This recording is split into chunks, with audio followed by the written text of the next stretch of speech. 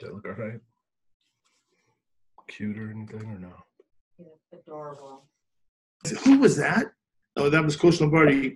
The Coach Lombardi? He says, yes. I said, well, tell him 2 times I'm sorry. No. Tell him now. Tell him I'm sorry. I'm sorry. So he says, Coach Marv said he's sorry.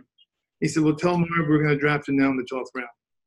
And so that was probably one of the best things in my life, to go and be with a team like that and be with a leader like Coach Lombardi. I learned to be a man. I learned responsibilities. I learned how to treat people. I learned the harder you work, the luckier you get. And there's so many great things that has happened in my life. And I think I know I'm one of the most fortunate football players.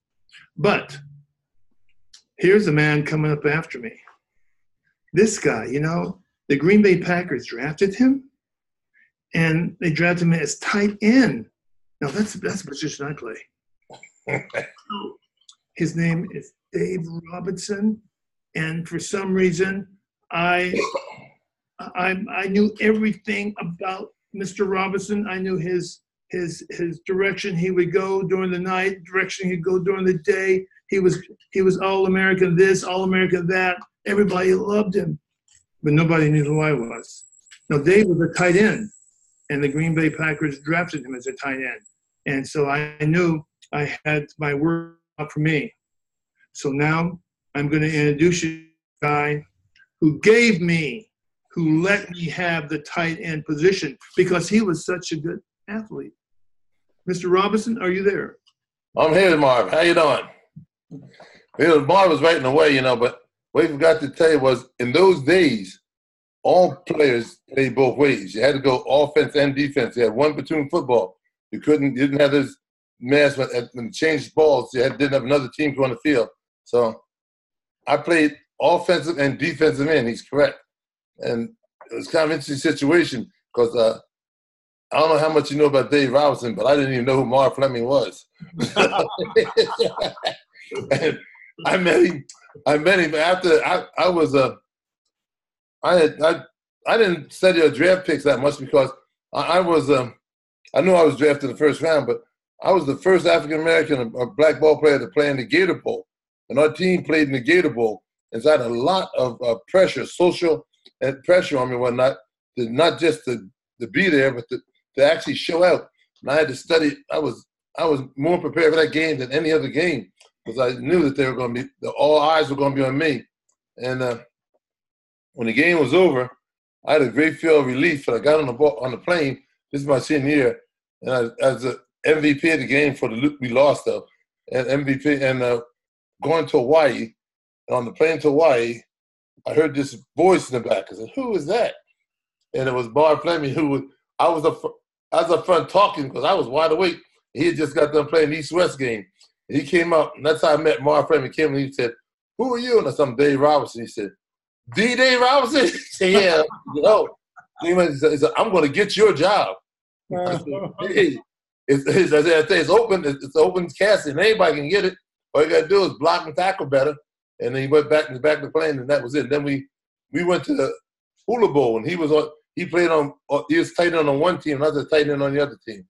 We had an interesting situation. But something that Bob said to him, I played against Marv every day in practice just about. When we had the Nutcracker, and we were going on, and they had me up against the other tight end and whatnot.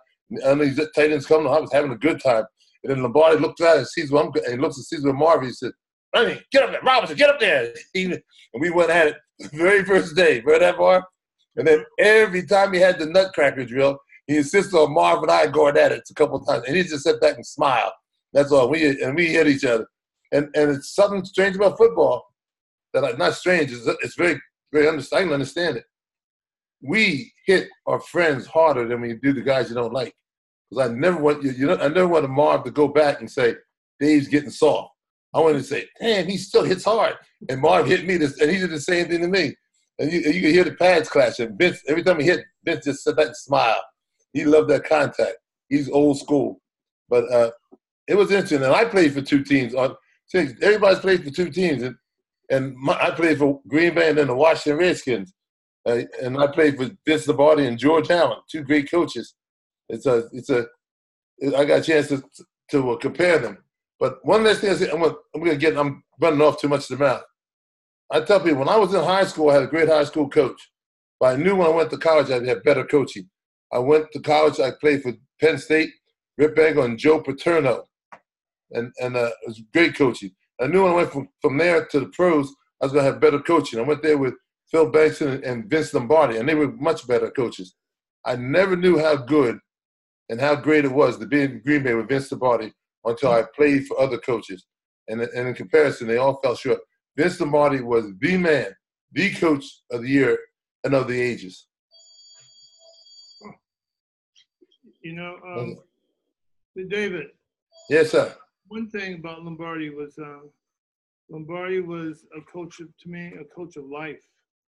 Right. He was a coach of life, and I live life like it is now. But the real reason why we're here, let me tell you, because of this man next to me. Right. If it wasn't for Uncle Bob coming up with this idea to do something to help players like ourselves, help the pioneer players. I mean, he's done wonders. I wouldn't stop a bullet, but I would shield him for a minute. I love this guy. We think the same, and he has the same thoughts in mind about helping people like I do.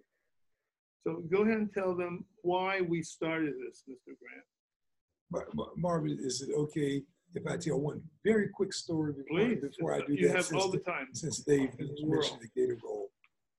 As I was saying that when myself and the other three players integrated college sport in the South, it was a kind of different time. And there were the death threats every week when you traveled. And these were threats that were being made by the Klan and other people who had already demonstrated that they were willing and capable of following through on their threats. James Meredith had just gotten in as a regular student down at Ole Miss, and they had to have the National Guard or the Army escort him back and forth for class every day. So here we are at Wake Forest, and you got to remember this was the 60s, and the civil rights movement was going on, and the groups had just started. The Panthers were breaking out, CORE was breaking out, the Student Nonviolent Committee, the NAACP, everything. As Black folks, we were trying to get some space. We were looking for a little better life, like there. And so here we go. The first game, I'm going down to Clemson University to play. Yes, that same Clemson that when you see them play like today, they're always number 1 or 2 in the nation, and at least 95% of their players are Black. Well, at that time, there were no Black players like there or anywhere else in the South. So we showed up down at Clemson. We go out onto the field, myself and my 2 roommates, Butch Henry and William Smith. So we walk out onto the field, we get out there, and we've got about 35, 40,000 people in the stands, and they were all white, all of them, every single one of them. And we go out, and we're kind of warming up, and we're looking around, and we had gotten the death threats all week long with letters and calls into the payphone in our dorm that coaches had been threatening everything. So we go out onto the field, and you're really tight because you're wondering, are they really going to do it? So that first game, I went out on the field there. I looked all the way down the field, and there were groundskeepers that were raking the grass, and, making the field neat and everything there. Obviously, at that time, they were all Black. So I looked down the field, and there was one older gentleman down there. He was probably, at that time, the age that I am now. And you got to remember, it was the 60s. What he did was he raised, for those of you who remember, he raised the Black Power sign, but he only raised it about that high. He didn't put it up there, really, he just raised it about that high, and I kind of looked around the stadium to see if anyone like you saw it, and gave it back to him. But guess what? I only raised mine about that high too. I was about to stick it up like you're there. The retired players thank you, Congress. A few years back, a group of us, Dave, Marv, Woody Campbell, Bernie Parrish, a lot of us guys who would be considered old timers. The man who established and founded the pension for us as retired players, Billy Houghton, a good friend. And we had been begging the owners to do more for us, do this for us for years. When we couldn't get it through like you're begging, then we would rely on lawsuits. And just the same as it is today, the lawyers would always end up with all the money. Even if we won, we wouldn't end up with all the money. So we started to think, this is not working for us. I started to look and investigate, and what I discovered was the NFL owners were really doing more for us than they were legally required to do for us.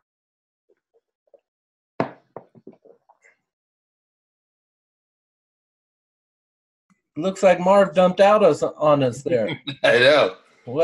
What's he doing to us, Dave? Now it's just you and I.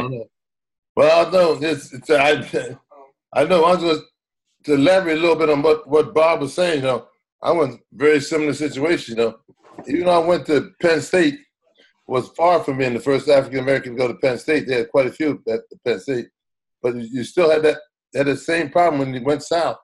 When we went south to play, it was something awesome.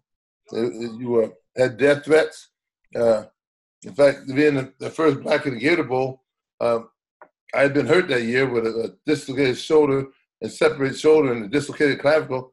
And they came to me before the game and said, Dave, while you were out injured, we had a senior, Jim Swab, who played very well. And so we're going to reward him, let him start the game. However, after the first series, you can go in and play with the starters.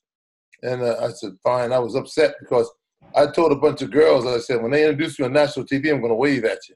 So I couldn't do that, including my wife, who turned to be my wife, my girlfriend then. But anyway, I didn't go. But then after the game, they brought me my mail. They had been sent for my mail. And the guy said he was a retired military man, qualified expert with a rifle, was going to take his gun to the game. When he introduced me on CBS, I ran on the field. He said, I'm going to shoot that black bear right on the 50-yard line. That really upset me because I can't stand bears. But anyway, I don't know why he called me a bear, but that was it. It was a hard time to play. And something that didn't happen that way every time, but something happened every time the team went south. Whether we went south to play in West Virginia or anywhere else. Now, Dave, do me a favor. You know, yes, while we're waiting for Marv and Bob to jump back in, hopefully they'll be able to in just a minute here. Maybe they had an internet failure or something like that. But tell me, how did you get involved with Retired Players Congress? Congress? Well, I always known about the Congress, and the thing is, there's a lot of different groups of NFL alumni, NFL this and NFL that, and the Professional Football Retired Players Association, all these things. None of them were actually working organizations that would add a product to sell to help the players help themselves. See, the players don't want a handout. We would like to work and do ourselves. So this thing hit me right on the head. Marv Fleming was the catalyst. Marv Fleming's one that got me and Bob and I together, and Marv did it. And what these jackets and the jackets we're doing right now, and they're doing other items also in the future, plans, big plans. But we started with these jackets, and the big thing on these, this is something that the NFL retired players can do to help themselves. We're not going to get pensions increases from the owners or from the league. We might, but we don't expect it. We're saying that, sort of like that old song that James Brown said, "Open the door and I'll go and get it myself." That's the whole thing. And that's how we feel about it. This is a great opportunity for me, and when Marvin told me about it, I said, "Marvin, count me in. I'm in. I want to do this." Well, I think people would be amazed, and you'd probably agree with me. the older players in their 80s and 90s that are still around with us, the pension that they get these days, I've heard stories that some of them get as little as $1,000 a year. And so tell me if I'm wrong in regards to that. Okay. You have to understand the pension. The pension plan started in 1959, and you had to play 5 years under the pension plan to be vested. And they said that you're going to get, for each of those 5 years, I think they told us we get $100 or something, so you get $500 a month in pension. But then the way it was set up, that you had to play all 5 years. You had to play 59, 60, 1, 2, and 3. Those particular years. If you played 20 years and retired in 1962, you got a goose egg. You got nothing. You had to play 63. So what that did, a lot of ball players stayed around, and rightfully so, they realized they had made a mistake. They went back and picked up those guys who had qualified but played prior to 1959. They called it pre-59ers, and they brought them into the plan, but they didn't give a contribution to go along with it. As the end result, if I'd only played those first 5 years, it would have been $30 per month per year. In other words, I would have paid for $150 a month. As you can do the math real quick, that's $1,800 a year. Wow. That was it. But now the last year I played, there was $280 for that year. So to find out what a guy makes, you can't just say how many years he played. You got to say which years, and then add up the numbers associated with those years, and that's his pension. It's a bad way to do a pension, but that's better than nothing. We're happy to get it. Hey, Dave, look who decided to join us again here. Hey, there they are. Okay, one of our plugs came out over here. I can pick up where I left off. What was the last thing that I said? You just started to Dave talk Robinson, about Dave Robinson being a great guy, like he just said, but the Congress, Players Congress, he started to describe it a little bit and everything. And Dave kind of filled in a little bit while you guys had a coffee break. But if you could just kind of, jump back in, Bob, and explain, that would be great. Okay. And I'll take the short, give you the short version here, now. We have been begging the owners to do more for us here, do more for us there. And they were really not legally required to do anything more for us than they were doing. Actually, as I heard Dave mentioning some of the numbers, they really didn't have to do that. My good friend and mentor, Bill Houghton, who lives in Spain now, is the father of the pension. He and Creighton Miller and some of the other ones forced the league's hand and got them to give us the little pension that Dave was mentioning to you. But obviously it was not enough there. Over the years they increased that somewhat, but it still wasn't enough. With us as retired players, about the only way that we were going to get more, we thought, was through lawsuits. And in the lawsuits, the lawyers, win or lose, always end up with all of the money, or by begging. And people get tired of you begging and coming back to them time and time again. They just you're tired of it. So after meeting with some people who used to be adversaries, but they ended up being friends, Joe Brown and Harold Anderson at the NFL, I started to discuss with them and the problem, myself and Bernie Parrish, and I asked them, what do we have to do to get a piece of the game to improve our lives and everything? They said, you guys should go into business for yourself. So what do you mean go into business for yourself? They said, you guys should incorporate yourself and start doing business for yourself.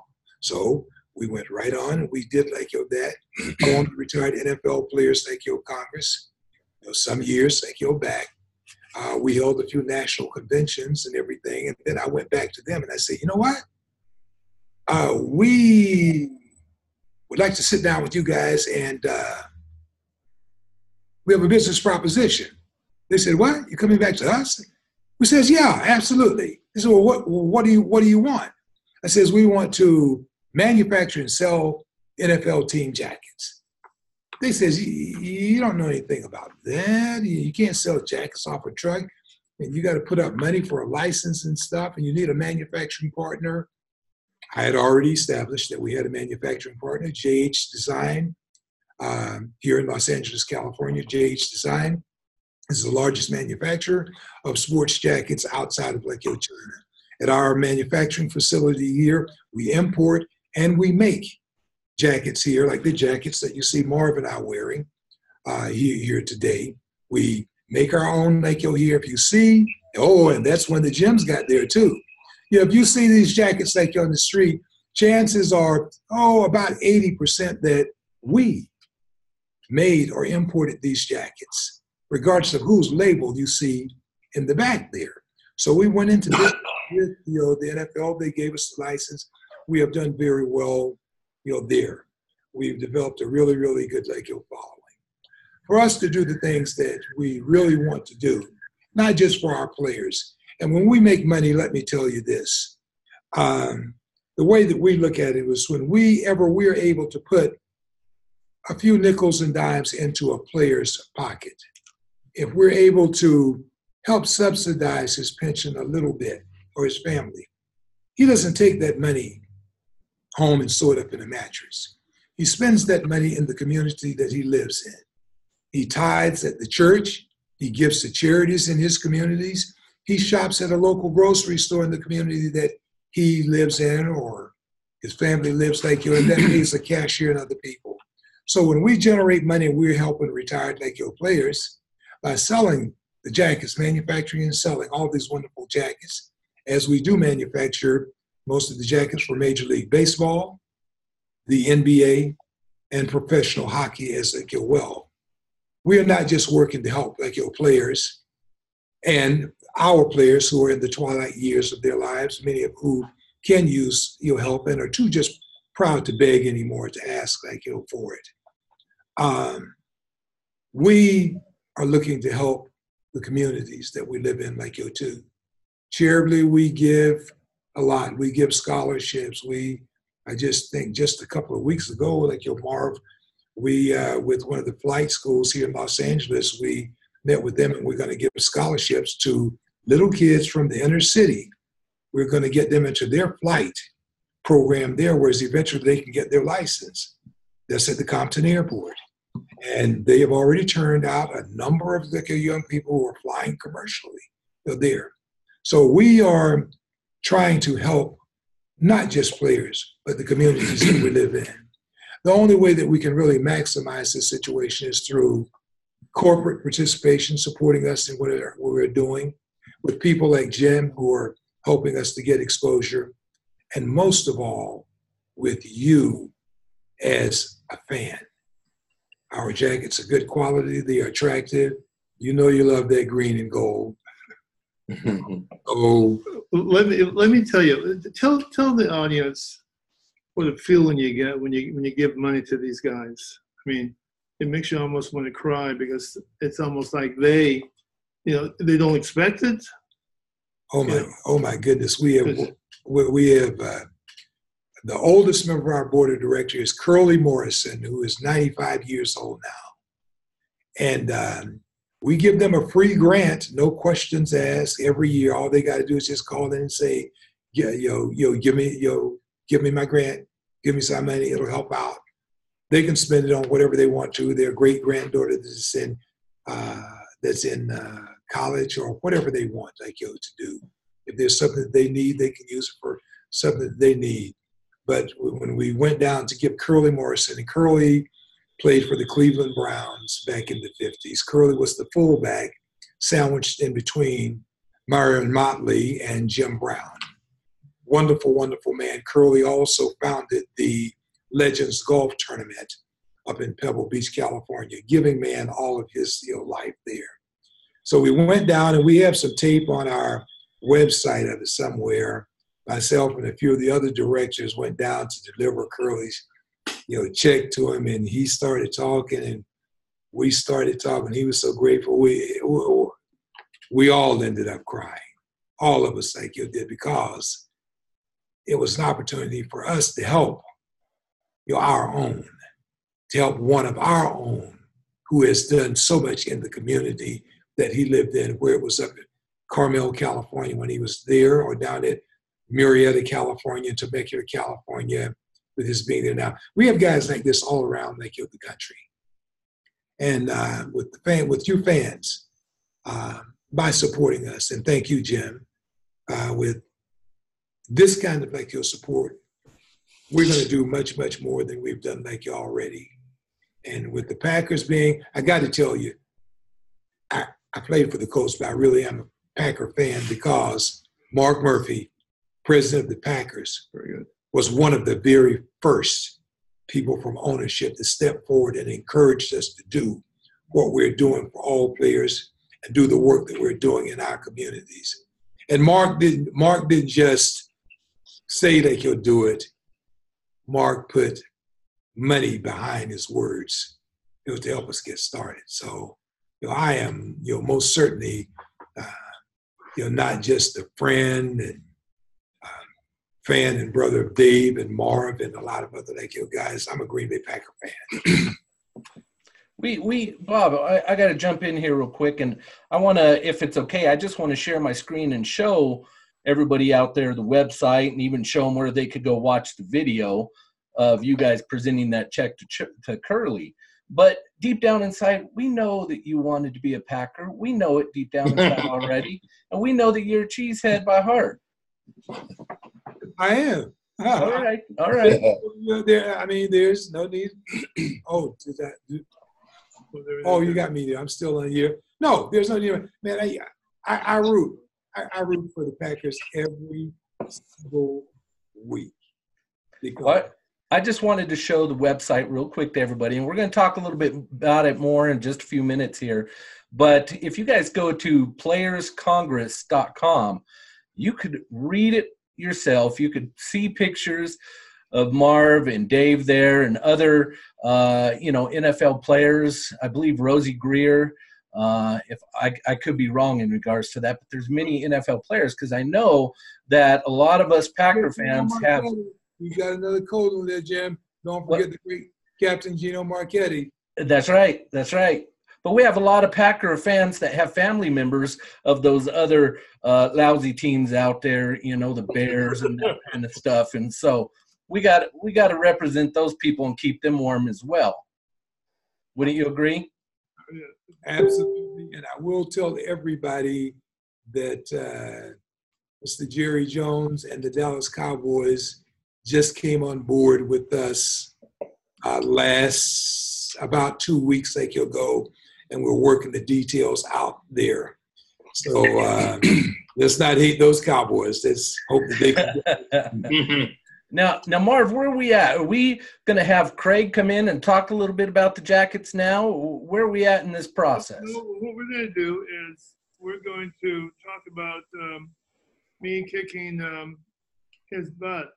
Every game I played. I held him every play. He never even got off the line. I don't think he ever caught a pass when he played. I held him on every line, especially when it was in Baltimore, because no. They never threw a flag in Baltimore. No, I had my best games in Baltimore. I did. Would you, Robbie? Would you verify that, please? I had my best games. I wanted to be better. Marvin would not lie. Marvin says it's got to be true. I know. Hey, Marv, I know for a fact I had my best game in Baltimore. One of my best games. In fact, if you go back and check the record books, I own the longest interception in Baltimore Colt history. 87 yards in Memorial Stadium. And he tore the stadium down so nobody can break that record. Well, I'm not even going to argue with you guys because I'm going to tell you, we hated playing. We hated to have to play. You did everything right. All of you were in shape. I mean, all of you were just, terrific competitors. And I think we beat you on a Monday night game one time somewhere, something like that. But nobody ran roughshod over the Packers. And you guys weren't even dirty the way that the Bears were. That's right. One thing he said, though, Bob, Mark Murphy is the CEO of the Packers, no higher than the president. And he is a former defensive back in the National Football League, played with the Washington Redskins, Al Colgate. And he understands some of the plight of the ball players. He knows that's what's going on. So that's why he's that way. But that's one of the reasons. But it's we have put together, you'll put together rather one organization that lets the ball player stand up and do something for himself. He gives him some pride, and when he gets that check, no matter how big it is, he can say, I earned this. This was not a gift. It's not something I forced somebody to give me. I earned every penny here. And that's why it's so important that, to me, that we sell these jackets, because it's going to help. If we don't sell jackets, the whole organization crumbles, the shop shows down. Plus, David, I like to sign my name inside those jackets. David, I want to say that I had one, I guess, motivation when I played the Colts. What's that? Better than John Mackey. John Mackey was probably one of the best tight ends ever. Really, he could run. He could block a little bit, but he can catch that ball. I mean, he was big. At one time, John Mackey started as a halfback, Oh yeah. At one time, I said, "Congratulations to getting into the Hall of Fame," and he says, "Well, thank you, Marv." He said, "You should be in too." I said, "Nah, I don't get the ball as much, But then I thought about that. I don't care about getting the ball. I didn't care about getting the ball. I knew that every time we ran a short yardage or a 3rd and 1, 3rd and 2, they're coming to the strong side. Even when I was with the Dolphins, I raised my hand. We're going over short yardage. I said, Coach. Yeah, Marv, he says. I said, what's this every time we, get 3rd and long goal line, on the 3rd and short, goal line, we go the strong side. He says, because we got you, Marv. I said, Coach, they're reading our tendencies. He says, what? 10 out of 10 is good. I couldn't argue with that. So my whole thing when playing football was, when I walked off the field, I didn't care how many passes I caught. I wanted to have a W. That W, did we win? And that was my motivation. To win, play as best you can at whatever you can do. That was my motivation. And when I played against the Colts, Mackey, God, he was so good. Yep. And so, go ahead. I'll tell you something interesting. I was going to cut you off, but we're talking about that Hula Bowl game. We played in the Hula Bowl game, and Marv and I were in. The 3rd tight end in that Hula Bowl game was John Mackey. He was there also. That was quite a collection of ball players at that Hula Bowl. It was a good game, and a game worth watching. One of the things that all of us, share, guys really, and I'm going to mention my guy Bart Starr was a big supporter of our work over the years.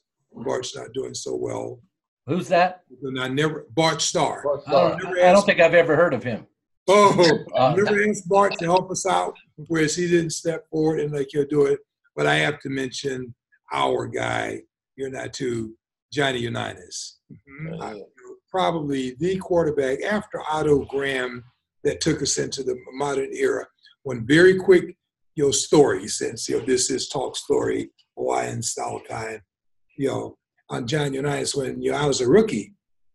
We were on the plane, and I had avoided eye contact with them all the way through training camp, because back during that time, those sharp-eyed quarterbacks like Unitas, if they decided that they didn't want you there and you were a linebacker or defensive back, they could get you cut in one afternoon. They complete 50 passes in your area. So I always avoided during training camp and early that first year, making eye contact with him. It's like maybe he won't even notice I'm like you're here and he won't target me. But we're on the plane and we're going out to Oakland to play, learn a tremendous lesson. And I love being around men of character like Dave Robinson and Marv Fleming, and having friends like Bart Starr too. We're on the plane. And we used to fly on the planes then we'd have the entire plane for the team and the sports writers that travel with us and everything, full-size planes. So here I am, I'm a rookie, and I'm coming down the aisle. And I'm kind of like, thinking, man, I was watching Johnny Unitas play back in 1958, 59 for the championships there and stuff like there. And I never said anything to him in training camp. I'm coming down the aisle and I took a deep breath and I stopped. And I says, Johnny, can I ask you a question? I was shocked and paralyzed when he says, sure, sit down. We had enough seats on the plane, was everybody had 3 seats there. He said, sit down. I thought, oh my God, I didn't want to go this far with it. So I sat down and he says, you're what? And it came out all wrong. I'm telling you, I said, what's it feel like to be Johnny Unitas? And it was like, oh, no, I didn't mean it. He started laughing. He says, no, he says, I know what you meant, like your kid. He says, that's just who I am on Sunday. He says, during the week when I'm at home with my family and everybody that knows me, with my mom and dad, he says, I'm just John Unitas. It's kind of like Clark Kent going into that phone booth. And then coming out, he says, when I come out onto the field, he says, I'm Johnny Unitas for everybody else. He said, but just call me John. That's who I am. It stuck with me. That kind of character, it stuck with me all the way to today. And I wish that some of the young guys who are playing today, could meet, some of our men of character from the past. Unfortunately, a lot of them have passed. Also, Bob, and I thought I had a great deal of respect for Johnny Unitas also because Johnny Unitas and Bart Starr, to me, were the greatest 2 quarterbacks of the era. And one thing you got to remember, these guys had to call their own plays. When they walked on the field, they had to know what the down, the situation, position on the field, personnel, what the personnel who was in there and everything. And then they had to weigh all that, and they run through the playbook and come up with the right play. And invariably, those 2 guys called the right plays. I talked to one of our wide receivers, Boyd Dollar, who played every game that Vincent coached in Green Bay. And he said in 9 years, he can't remember the coach sending in more than 5 plays. Bart Starr called all the rest himself. Now, even the great Otto Graham, who I rate as one of the greatest quarterbacks of all time because he played in 10 consecutive World Championship games and won 7 of them. That's the greatest. I think no quarterback could touch that. But even Paul Brown had running guards who brought the play in every play. He sent a guard. They changed guards, and I think it was Nesbitt and what's the Willie? What's that kid? Anyway, the 2 guards came in and out later on. Gene Hickerson later on. No, Gene Hickerson was the right guard. He stayed there all the time, and the left guard was the running guard. They came, but he brought the plays in every play, because Milt Plummer, those guys, they didn't call the plays, and even the Otto Graham, but Paul Brown wanted that kind of power. But these guys it was just different. Everything was different. These guys had to spend hours and hours and hours going over the defensive tendencies and everything else in order to call them. And on defense, we had to know everything. We had to be able to tell when Johnny Unitas was going to go to the bathroom and which hand he's going to use to wipe himself. We had to know everything about the man because that's the only way he was stopping. And the big difference in Bart Starr and Johnny Unitas was John had the big arm. John could go deep, and Bart Starr, he could go deep, but he didn't go deep very often because he didn't feel comfortable. And Johnny loved to throw the bomb. That was, I tell you, but he's a hell of a man to play against. I tell you, the whole Baltimore Colt team. That Baltimore Colt team was our nemesis because we only had 2 divisions in the NFL then, East and West. And Baltimore was in the Western Division because when it came into the league, they were so close to Washington, D.C., that the Washington, D.C. owner, George Preston Marshall, said that he did not want a team to play in Baltimore and Washington the same year because the people wouldn't pay to see them play both. They're only about 40, 50 miles apart, right? Yeah, less than that. Yeah, less than that. And he said the people coming to see the guy play in Baltimore, he wouldn't have been able to sell the crowd out in Washington. So they put Baltimore in the Western Division. And that was some division. We had Baltimore, we had Detroit, and we had Chicago. We had some toughies in there. but Baltimore and Green Bay was something special. Every Vince knew it was something special, and you guys knew it was something special. We were always ready. I never get. And War Memorial Stadium was, to me, they can say all they want about Seattle. That was the loudest stadium in the country. Man. The sound came right down, and it was something. And Vinny did something. Remember Marv, when he told us that one time, he said, you'll get a lot of boos at him when you're introduced. He said, they're booing you because they're afraid you're going to beat their Colts. If they thought the Colts had an easy game, they'd be cheering you when they come out and said, so those boos are really cheers. So the more they boo, that means the more they're afraid you're going to whoop the Colts. And then what he did, we stood in a tunnel and waited till the Colts came on the field. Then Vince said, let's go. So we ran on the field at the same time, and the crowd didn't know what to do. They're going, boo, yeah, boo, boo, boo, yeah. They couldn't cheer or boo. And we just laughed all the way to the sideline. It was a game. They were real football games then. I tell you, I love them. David, you've had a lot of great moments, okay? Yes, right. There to see. Hmm? When you making the big play, making the big interception. What is, if you can think about, what is your greatest play that you got to have one? I have one. I want to tell it. Marv, yours? Marv, you got to say of which year, because there's big plays in every season. And that's like the biggest one. The big. The biggest one. But they're all the same. Like that interception I told you about earlier against the Baltimore Colts. To me, that was the highlight of that game. For me. Yeah. See, we had to win that game. That was 1965. And we went, and that set up a touchdown. We won the game in Baltimore. Had we not won the game, there would not have been a playoff at the end of the season. With no playoff, then that disputed field goal would never come down. The goalpost would never been extended up to 20 feet and everything else. That was a big game. The next year we played in Washington. We played in Dallas. And come down to the final 52 seconds. They're on the 2-yard line. We've got a 7-point lead. They're trying to score the tie or go ahead with a 2-point extra. And Don Meredith made a big mistake. He called the play my way. Watch out, Dave is there. either he was slow and he thought he was, or I was faster than he thought I was. And anyway, he made the play. So it was a big play in that time.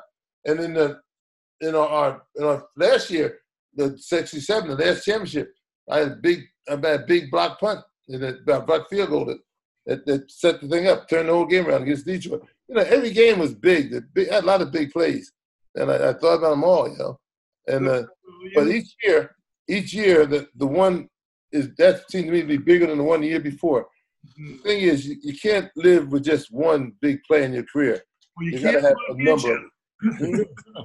What's that? Live with one.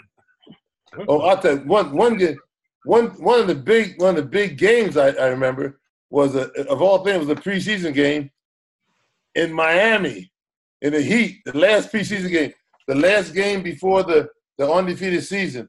And Marv and I, the last exhibition game, and Marv and I were going head to head. It was like 80 degrees there, and we were beating each other to death, man. And I never forget, Zonka came running by and said, "What are you guys doing? You're going to kill each other out here." And I said, "Get that in, bring your ring the ball, you come in here and see what happens." He said, "No, I'm out of it." He said, "You guys go do what you want to do."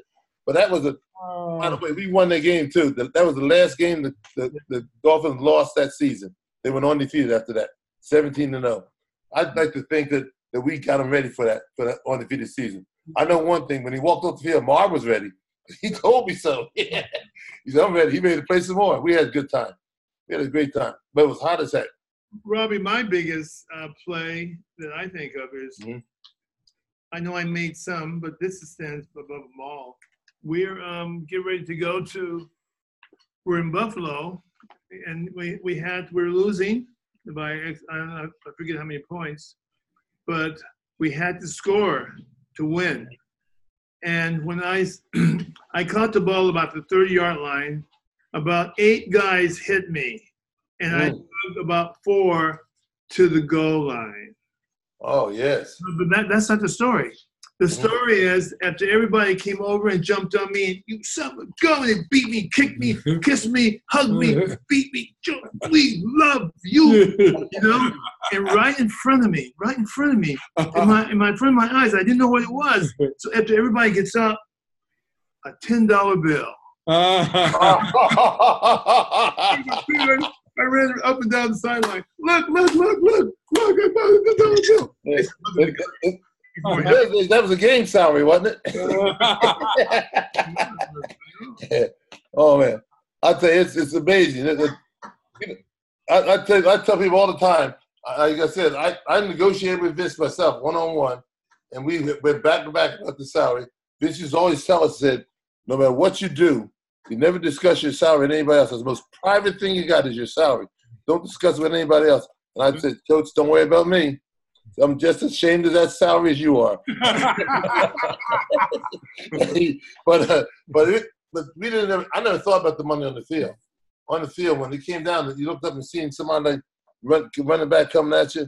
You know, like I said once before, I had to attack John Mackey, get through past John Mackey just to meet Jim Parker leading Lenny Moore.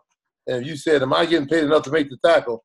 The answer would be no, hell no. You just had to go on, but you make the tackle, and that's it, because you just did it because the money never enters into it, and we didn't have injury timeouts. I'll share very briefly with your a high point in my career. I've been starting off and on when they brought me in as a youngster like you're there, and then I don't know 69 or whatever. Shula gave me the starting job. Ted Hendricks was the kid. He had just come out. He started Ted on the right, and he moved Mike Curtis from outside into the middle. There. Thursday, I'm starting. I mean, I'm the full-time starter now. Thursday, I sprained my ankle both ways, inside and outside. I couldn't stand on it. I couldn't walk on it. And as Dave was saying, like early, man, I went to the old black folks, the old remedy, a torn up paper bag with vinegar, soaked in vinegar, and packed it around your leg, and ice and heat, ice and make your heat. And when I got to reach the stadium the morning of the game, we were playing Sonny and the Redskins, and Sonny was one of the best throwing quarterbacks that ever played the game. He would kill you. He just didn't have the greatest line at that time. But I couldn't even put weight on the leg to get to the locker room there, Frank. So I got in, I'm sitting in front of my locker room, and Shula came by, and he's like, looking at me, little Don. He's looking at me, and he says, what are you going to do? You going to play? And I thought, oh, man, I don't have a choice. I don't have a choice. I went out. I played. I intercepted Sonny twice. And I was NFL Player of the Week. Like there. Dave can elaborate more. There was no such thing as quit. I mean, people can talk about injuries and I ran 10 yards, take me off the field. That's not the way that it was back during the time that we played, Dave. And if you will take that over. If they always said, if you can stand up, you can walk. If you can walk, you can run. If you can run, you can play. Right, that's it. Hey, 81. Yes, sir. Now, you three could keep on talking all night. I got jackets to sell. You got it. I got jackets to sell, man. So I need to hear from Craig. Okay. I'm going to get out of Craig's way here so that he can get in here. Man, Dave. Our fans. 81 dropping the ball. He just fumbled. I know. Huh? He fumbled. I know. It's not all about Craig. Hey, everybody. Hey. He has good hands, though. This is Craig. My name is Craig Gibson. I'm from Jay's Design.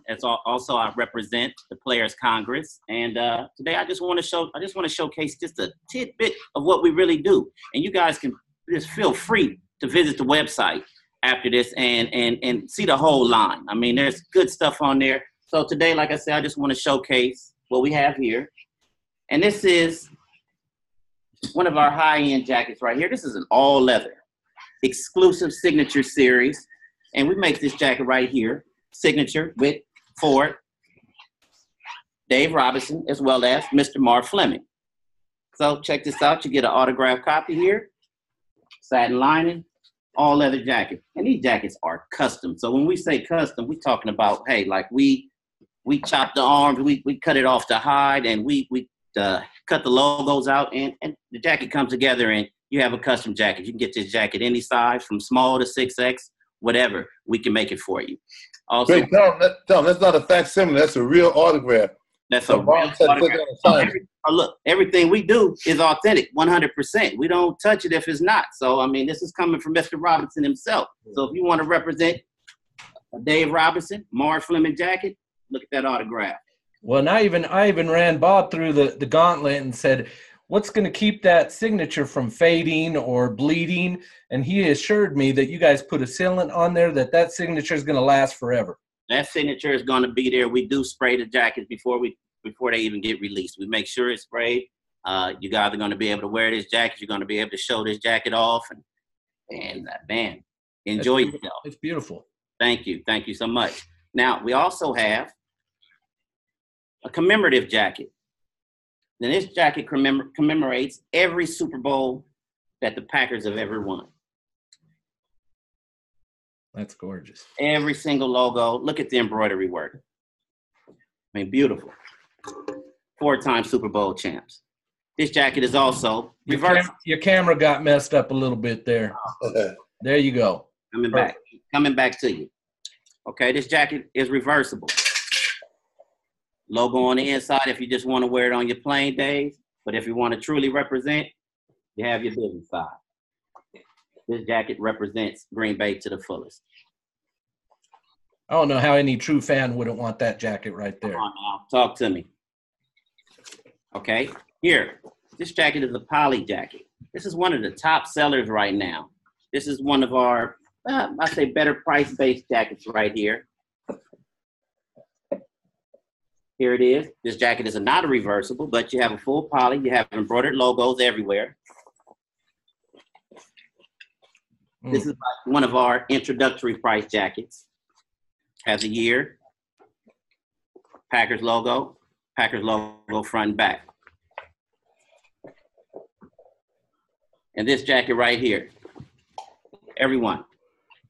This jacket, as you've seen Marv Fleming wearing, beautiful. You have your zigzag jersey stitch, original Packer logo, true green.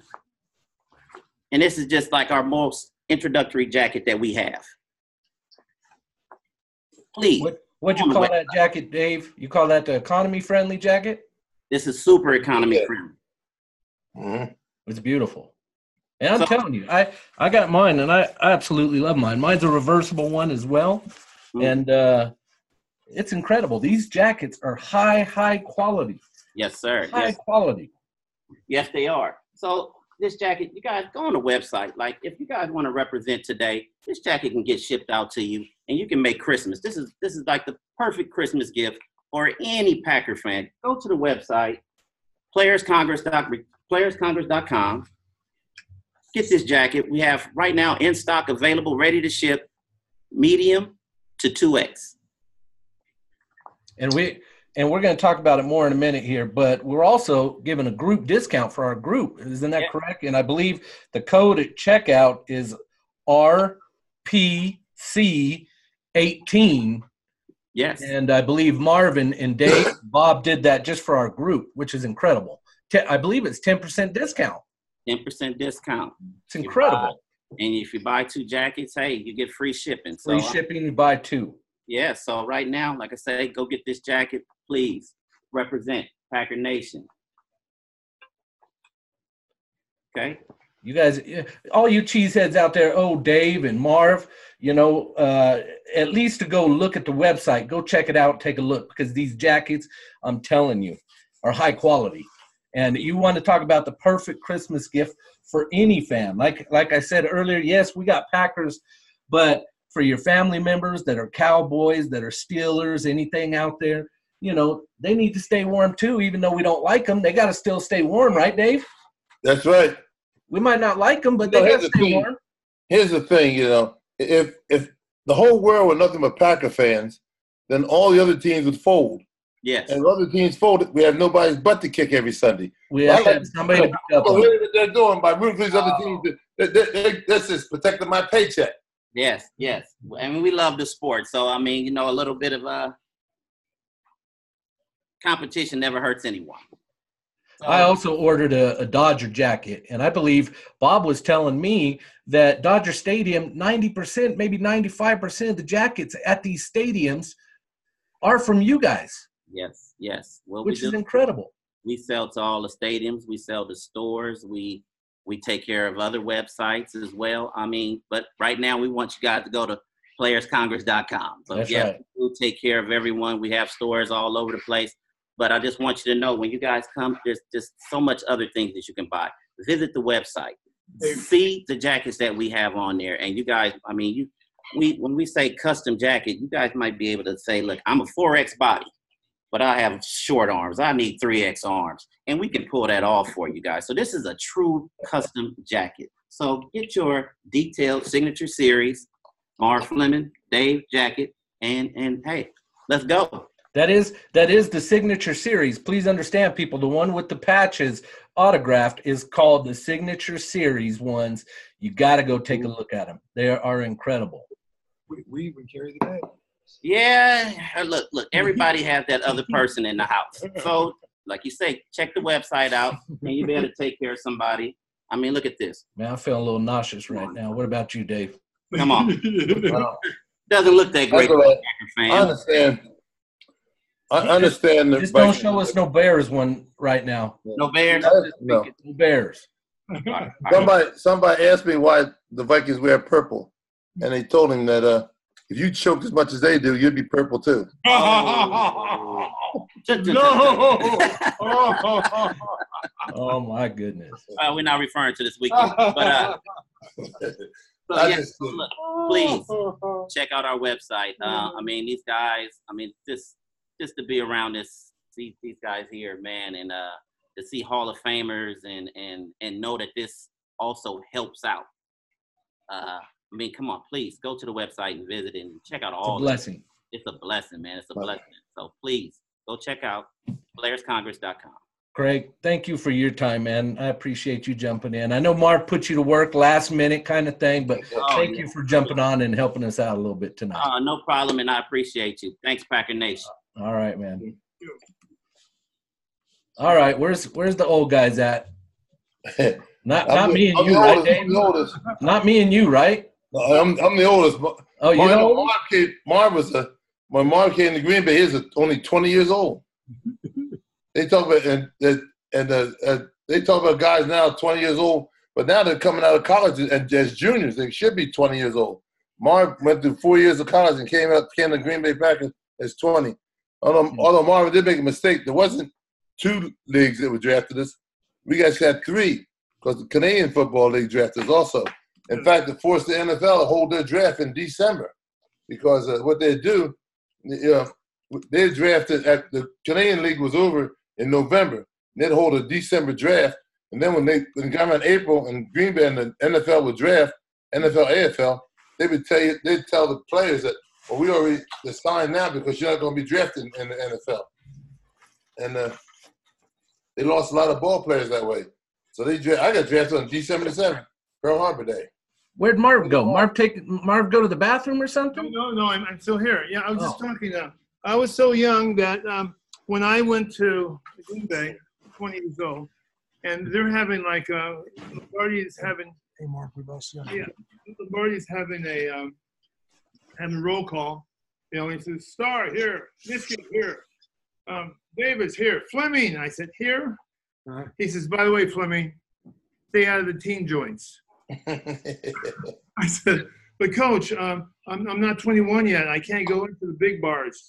He says, stay home. That's right. That was it. I mean, but I had a good time. When I was, do you remember when I got the initiation and I had to go to the hospital? No. Okay. I remember. Yes. I thought you went to the hospital because I hit you too hard.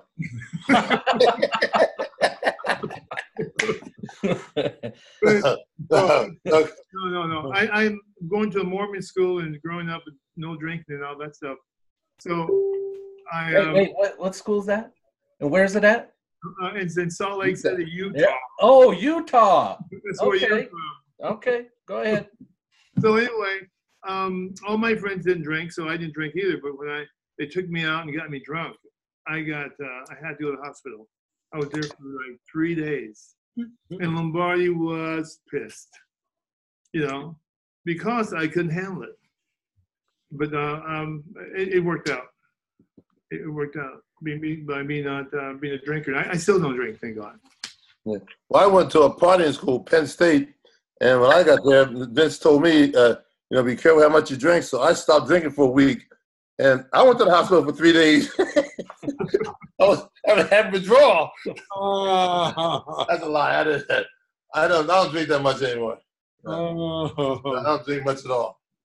Well, in Baltimore, they just pulled the beer trucks up in to the stadium every afternoon, and you just load it up on as much beer as you want.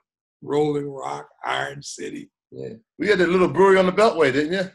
Yeah, sure did. Yeah, I know. Yeah. Schaefer, I think it was. No one said. I know they made Colt 45 down there. I didn't drink it now, but they made it. I know they made Colt 45. What was that? Colt 45. And came out of a little brewery in the Beltway. Well, okay, Robbie, I think the people out there in Packer Nation know what they can help us out with. So I want to hit you guys with 3 simple little questions. Okay. These are what the fans ask. If we still got a couple more minutes, right? And then just a couple. I got a plane. I'm going to Biafra. Oh, look at this. You see him? You see him, Dave? You see what he's doing to us already? I know. Okay, go ahead. All right. I've known Marvin for 55 years, so nothing does surprise me anymore. 56 years coming to think of it. 56. I asked some of the group members, and I came up with 3 of the best ones right here. And you guys have kind of mentioned it a little bit, but one of my favorite people in the world, Millie De Jesus, asked, what advice would you give to our rookie players this year? What would I tell them? What would you tell them, Dave? Hey, I tell them, listen, you're here, it's a game. You got to enjoy the game. Don't think about the money. Think about how you can play the game, enjoy the game, play with all the intensity you can. Play your heart out, and then play like every play is going to be a game winner, and it's up to you to make the play, to save the team, and win the victory. And you just got to play all out. Don't take any time off. Just play. I remember one thing that Vince Lombardi said, and Bart Starr quotes it quite a bit. I remember Vince told us one time, he says, gentlemen, this Sunday I want you all to be perfect. Perfect. He said, now you understand that only one man was ever perfect, and they crucified him. But on your way to perfection, you got to pass excellence. And I will not accept anything less than excellence out of this whole ball club today. And so remember that everything, you can't be perfect, but you can be excellent every play, every game. And then walk up the field and say, hey, I played one hell of a game today. Win, lose, or draw. And most of the time it'll be a win. Do you believe these defensive players are playing a little soft off the line? I think Bob was talking to me about that the other day. I thought we talking about tackling. We were taught that you had to bring in, you put your head on the helmet, on the ball, and you hit him at the waist. And when you hit him at the waist, you move the center of gravity. The guy goes down. Nobody, yards after contact was a non-entity to Vince Lombardi. Like I said, Vince Lombardi told us that the most a man can gain after contact is 2 yards, if he's 6 feet tall, because that's 2 yards when he falls down. That's it. Nothing that hit. That yards after contact is the non-existent thing for Vince Lombardi coach people. And I think that they need to go back and re-coach tackling. The tackling in the National Football League is atrocious. Even the NFL came with this new concept, heads-up tackling, where they tell you to put your head right where my hand is on the shoulder. And look how close the head and your helmet and his helmet are. They're inviting helmet contact. Get the head down there on the ball. Put your helmet on the ball and your shoulders in the guy's midsection. and you move his center of gravity, he's got to go down. I think we found our new head coach of the Green Bay Packers right there. Huh? That's a tough job. I say it. Yeah. All right. Now Jim, I have one piece of advice for the guys who are coming in. I would encourage all of them to remember that all of America is watching them. All of the world is watching them. All of our kids are watching them. I love that. With that comes great responsibility. Being a buffoon is not attractive. Being a clown is not attractive.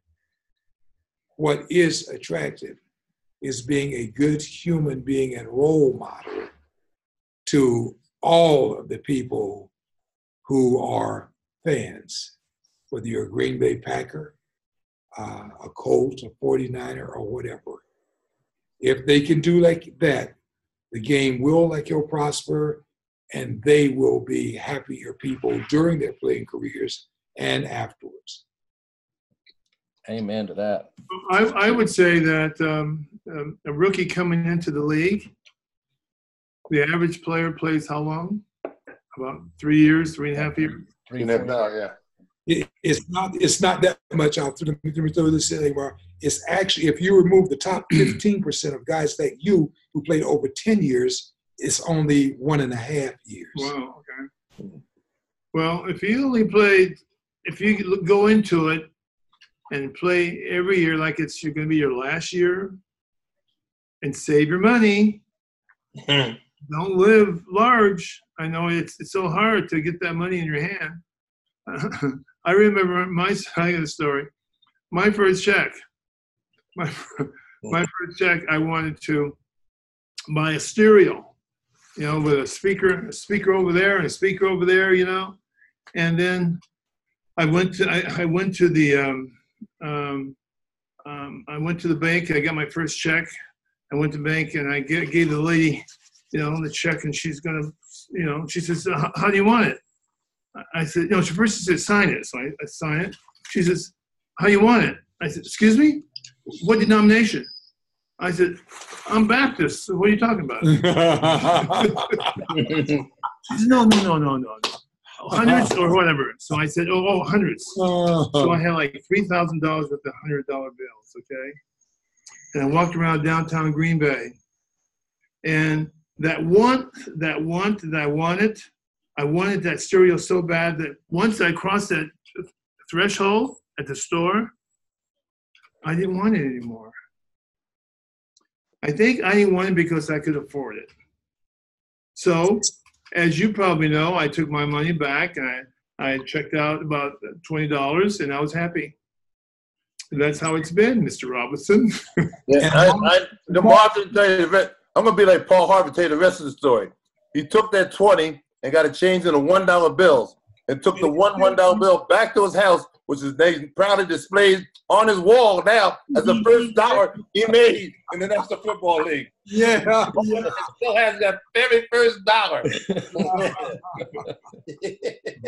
Am I lying, Marv? You're on the mark. Mr. Fleming, I'm going to ask you one here. A great friend of mine, James Randolph, asked, what TVs and movies have you been in? Oh, TVs and movies. We hear you're a Hollywood star. No. I did a couple movies. My biggest movie when I had a role is years ago, Heaven Can Wait. I did that. That was my biggest movie. But I did a lot of episodes and a lot of commercials and all that stuff. Yeah. Okay. Dave, Bob, have you guys done any? I did a few commercials, like over the years. Did some stuff for Sports Illustrated. Did some stuff for Chasing Sanborn Coffee, and I've done some things for some smaller companies in Hawaii. Okay. I was on a TV show myself called America's Most Wanted. They're still looking for you. No, I used to host Pack-A-Rama in Green Bay and some other stuff. Everybody did a little bit of shows. I was involved in a couple of TV shows, small ones, nothing major, only on local network, not on the national networks like Marvin was. David, remember earlier in the program I said I was fortunate? Yes, indeed. You don't remember when I was Bachelor of the Year in Ebony magazine, did you? When you were what? Ebony magazine. I heard about that. Bachelor of the Year. Bachelor of the Year? Ebony magazine. I think that's the copy I burned. Hold on. Let me grab it. I remember. I do remember. Marv, I remember. I know you're gonna mention it. I just couldn't. I don't know what to say. I remember that. Yes. Which means nothing when you're playing golf. Okay. So, anyway, hey, we want to thank Jim. Thank you for having us. Thank you guys. Thank you guys. I want to say one more time before we go that guys, use that code. Use that code. Go to the website. Okay. Go to the website. Don't make me look bad, guys. I told Dave and these guys, you guys are going to buy some jackets in the next few days. Okay. So I know you got birthdays coming up. You got the holidays, special occasions. Support these retired players, these pioneers. Help them maintain their own independence and dignity by purchasing one of these JH Design jackets, guys. Yeah, I've signed a lot of those. I signed a lot of those sheets. There's no things, the inserts for the jackets. I want to go back and sign some more. That means I got to sell out all they got. So there you go. You know, what is Dave? He just showed the Marv Fleming. There's Dave Robinson signature jacket too. I know. Absolutely. And that code again is RPC18. And on the signature jackets, being a collector myself, rare coins, postcards, and straight razors. I've been a collector. All my life. I also collect Leo Bowie knives. These jackets are going to be signature jackets, and Marv is the director for that program. These jackets are going to do nothing but go up in value over the years. They will appreciate what you pay for them. Today, you take your good care of it. You probably could make a better investment. I think being a collector, I believe that over in our office, we're in the conference room here in our office here, right now. We've got a couple of your jackets that sold some years back, a few years back for probably $300, and they're worth in excess of $15,000 right now. Mm. And we have never before, nor has anyone offered a signature jacket that is actually signed by a living player. Catch them while they're still here, boys. We just lost Isaiah Robertson, who was one of our guys the other night. Isaiah was supposed to be here Friday morning for a meeting. He went to speak to some kids, I think, on Thursday night outside of Texas. Killed in an automobile accident. Did not make it back here. Oh, man. But he did good work for us before he did leave here, and he was a good man. So I just say that kidding around. You really have to realize if you're a collector, sometimes you just have to be kind of mercenary. Dave looks real good. Marv looks like you're real good. But their signature is going to be worth a lot more next year and the next year and the next year than it is now. Let me say something about signature. When I was a rookie, what's our middle linebacker? Ray Nitschke. I had a great game, I had a great rookie game. And we were leaving the locker room, going to the bus. So I started to sign autographs. I was big time. I started scribbling, I just signing all over the place. And so Ray says, "Hey, Fleming, get over here." I said, "Oh no, what did I do now?" Thinking of the rookies. So he says, "What is this?" I said, "It's my autograph." He says, "Sign it so they'll know who you are tomorrow. Mm. You're no Picasso." And from then on, I try to really do it. And everybody knows the name. And the longer you play, the more people know your name, and the more your pictures and your autographs and everything will sell. So, Lost him again? Nope, we're here. Are you there? Oh, there you are. Guys, also, if you enjoy listening to the conversations of Bob, Marv, and Dave, as they've reflected on their careers, they are available for motivational speaking engagements, golf outing. Marv plays golf all the time, corporate engagements. Do yourself a favor and treat yourself and your guests to a truly, memorable and historic visit with these NFL legends. It will be, I promise you this, unforgettable experience that you guys will cherish forever. Am I right in saying that? You're right. And you'll be able to read the autographs. We're going to be giving away, on my end here, we're going to be giving away one of these jackets to the members of our group. We're going to pick somebody out, and we're going to provide one of these jackets on me to one of these members. And so I want to thank you guys, for doing this with me. We've been talking about it for days. I don't know. I got to tell you one thing for sure is that you old timers need to learn how to work a computer. How many conversations have we had you guys for this? Oh my goodness. Phone booths. Phone booths. Phone booths. I'm comfortable with telephone booths. When's the last time you saw a phone booth? I haven't seen one in years, man. Pictures. Hey, don't see them anymore. Marv, did we do good? Did we do good, Marv? We did good. Bob, you happy? Absolutely. That's what I care about. Dave, you good? Yes. All right. Anytime I get a chance to talk to people like Bob Grant and Marv Fleming, and yourself, I am happy. All right. I'm happy. Well then, guys, if we're done, call it. And what we say around here is when we end anything in my group, we always say it loud and we say it proud by just simply saying, "Go Pack, go." Go Pack, go. Go Pack, go.